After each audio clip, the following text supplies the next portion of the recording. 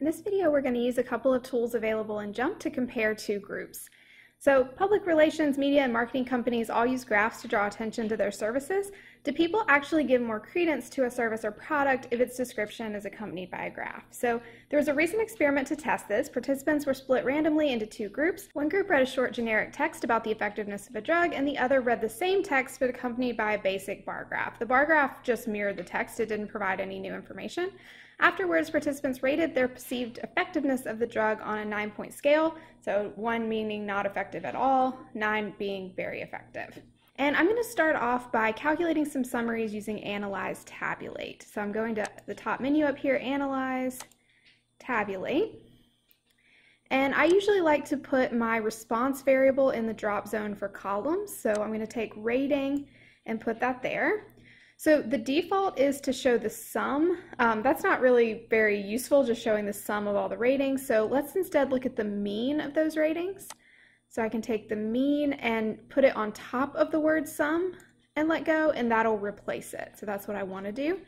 But let's say I want to compare the mean and the median. I don't want to put it on top because I don't want to replace it.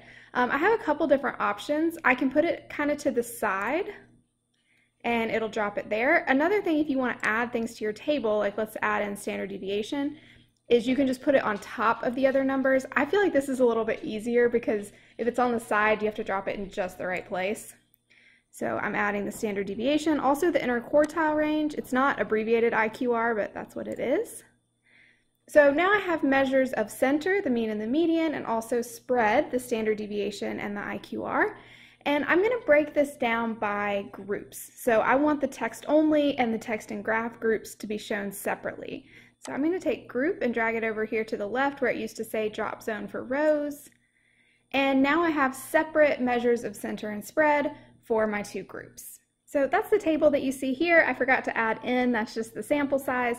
So you can see I've got 30 people in the text and graph group, 31 people in the text only group, and then I have these numerical summaries.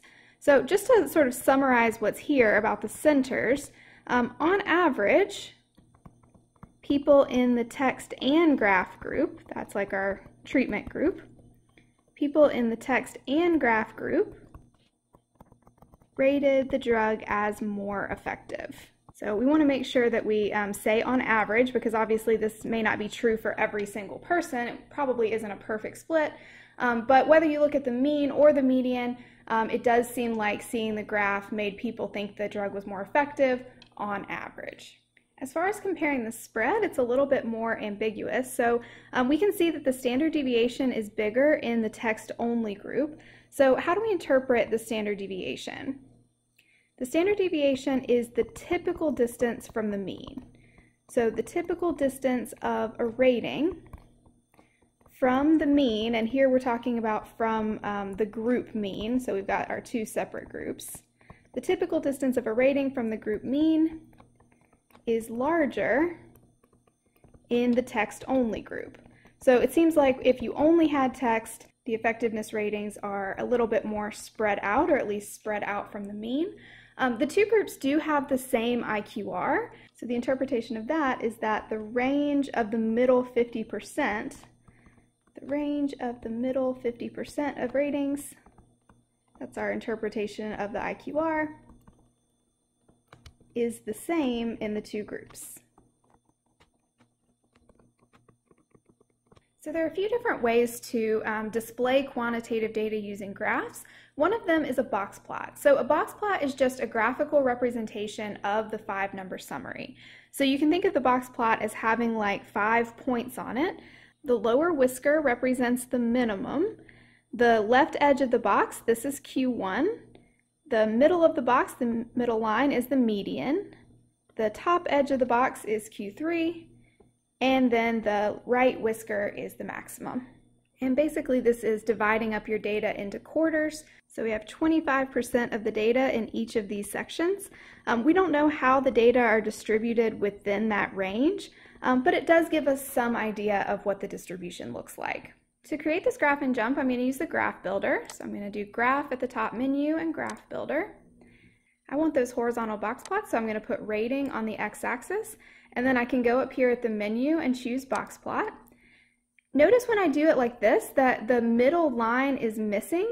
So basically what that means is that the median must be right on top of either Q1 or Q3, and that's why we can't see it. So one way to sort of solve that problem in JMP is I'm going to take these points and drag them on the box plot, and now I can see exactly where the points are falling. Still actually hard to tell where the median is. I'm going to click the box for the 5-number summary. Okay, so the median is actually the same as Q3 in this data set. So that's why you can't see the median in the middle of the box. Then I'm going to break these two groups. So I have my text only and my text and graph groups separate, and I can see this in the box plot. If I want to get rid of the dots now, I can just click this button and they'll go away. Parallel box plots are a really nice way to compare two data sets kind of at a glance. Especially if you have large sample sizes or if your sample sizes are very different from each other, box plots can make it easy to compare. Another way to display quantitative data is with a histogram. So with a histogram, you just start off by dividing up the axis, the quantitative axis, into bins.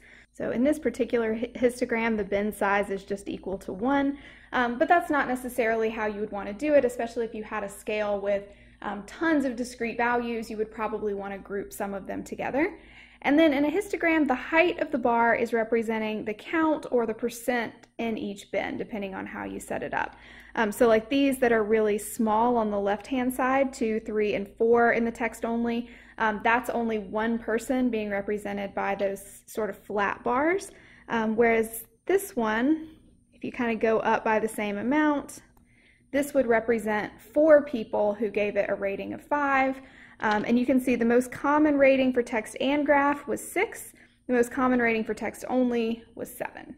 So histograms can give you a little bit more of a granular look at the distribution, especially if your bin size is pretty small. And it's very easy to get this in the JMP Graph Builder. You just click the button here for histogram. Notice that with histograms, we don't have the option for the 5-number summary anymore. Instead, it's means and standard deviations. I don't really like how it's oriented though. I would imagine that it would be the top graph is on the top, but it doesn't seem like it. I think text and graph is that top number, 6.3. Text only is the lower number, 6.129. But it does make sense that the box plots go with the 5-number summary, since those are the values that are really highlighted when you make a box plot.